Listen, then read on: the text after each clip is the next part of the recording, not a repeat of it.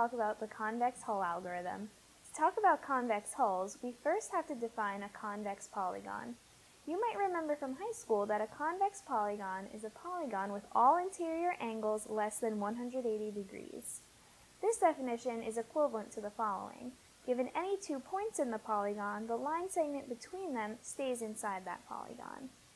You can see that the figure on the left is convex, because for any 2 points the segment will stay inside, while the figure on the right is not convex. We call this concave, as we do have a segment that falls outside the polygon.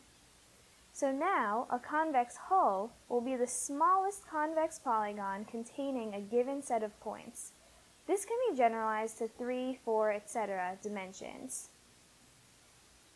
Now, a convex hull algorithm is given a set of endpoints, find their convex hull. There are many examples of convex hull algorithms. The gift wrapping algorithm, which is also called the Jarvis March in 2 dimensions, quick hull, or Q hull, which is optimized for 2 to 8 dimensions, divide and conquer, monotone chain, incremental convex hull algorithm, Chan's algorithm, and what we'll be talking about later, gram scan. So finding the convex hull is important because it's used in both geometry, computational geometry, planning paths for robots, computer graphics for lighting, shadows, and faces, as well as farthest pair statistics. So, one example we mentioned was gift wrapping. For gift wrapping, we start with the leftmost point, which has to be in the convex hull. You can visualize how this algorithm works by considering the points as nails and the hull as a string. We tie the string to the leftmost point and then rotate it counterclockwise until hitting the first nail. That nail will become part of the convex hull. We continue doing this until we reach the leftmost point, our starting point. This will leave us with the complete convex hull. The time complexity of this algorithm is O of m times n, where m is the number of hull points and n is the number of points. This is because for each of the m hull points, we go through the n points to find the next hull point.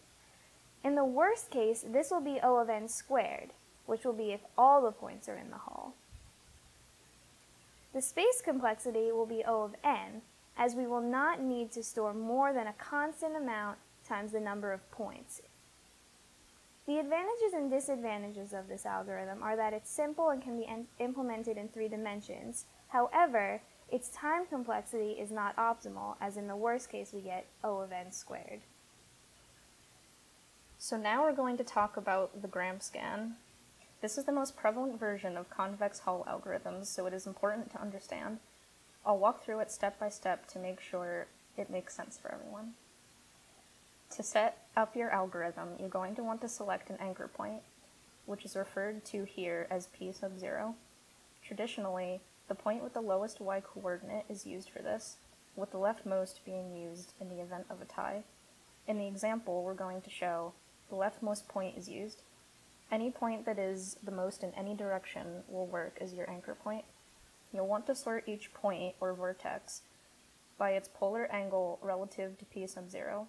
This will be explained on the next slide. Then, start off by pushing the first 3 vertices onto your stack. More pushing will be done as more vertices are encountered. The only time we'll pop is when a vertex is determined to be not included in the hull.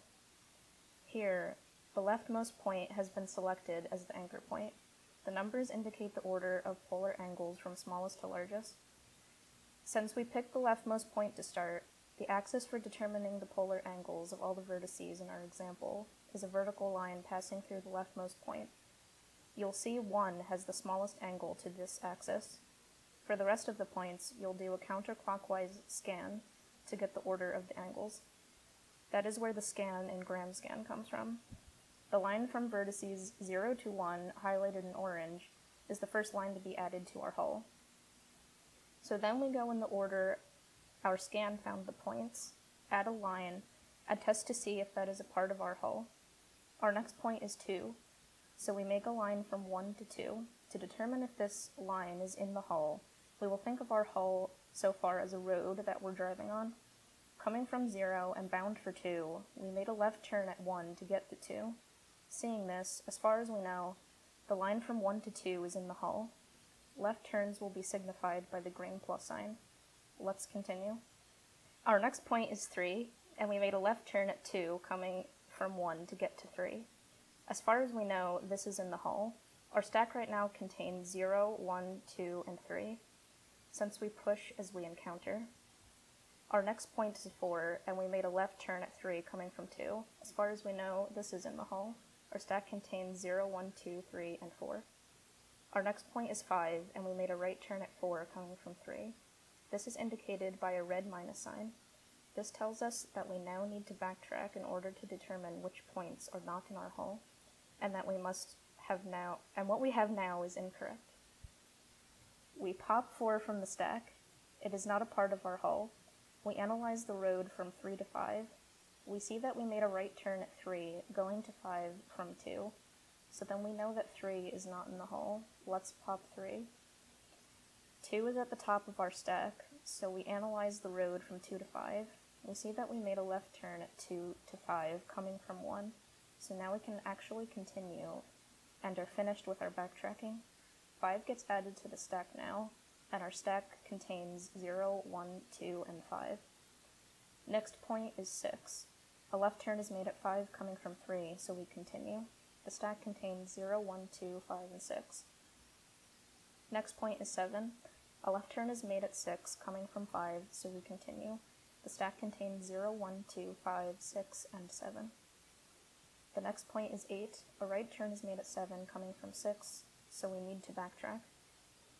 7 is popped from the stack, so we examine the road from 6 to 8. We see a right turn, so we need to backtrack more. We examine 5 to 8. We see a left turn, so we can stop backtracking and add 8 to the stack. It contains 0, 1, 2, 5, and 8. The next point is 9. We see a left turn, so 9 is added to the stack. It contains 0, 1, 2, 5, 8, and 9. No more points are remaining from the initial counterclockwise scan, so that means we are done and have found our convex hull for this set of points. All of the points with red X's are the ones in the set that are not included in the hull. Now we have our hull, with vertices 3, 4, 6, and 7 not included in the hull. To find GramScan's time complexity, we break it down to the sorting aspect and the scanning aspect. We know sorting takes nlogn if we use merge sort, and then the scanning takes O of n. This is because each point is considered at most twice. When we're making a left turn on the road, it is considered only once, as the algorithm advances to the next point right away by pushing it on the stack. If we make a right turn, the point is removed from the stack, so the point is manipulated at most twice, as we pushed it on the stack during the left turn process, and now we're popping it off the stack. Even in the worst case, the algorithm is such that the algorithm has to backtrack through all endpoints. It is done manipulating those points after that backtrack, so it cannot be worse than O of n.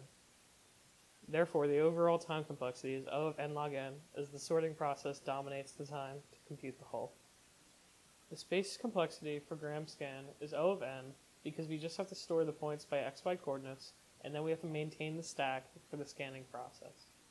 Some advantages and disadvantages of GramScan are that it's the best two-dimensional worst-case convex hull algorithm. It's very simple to understand as it relies on sorting as well as implement. Its main disadvantage is that it does not work for more than 2 dimensions. Finding a convex hull has a n log n lower bound. We can prove this by contradiction. We can assume that there's an algorithm that has a smaller lower bound, and then, given a set of numbers, we would plot the points on a parabola, and the algorithm would find these points in a counterclockwise manner from the leftmost point. This would sort the points with a lower, smaller bound than n log n, violating the lower bound of sorting.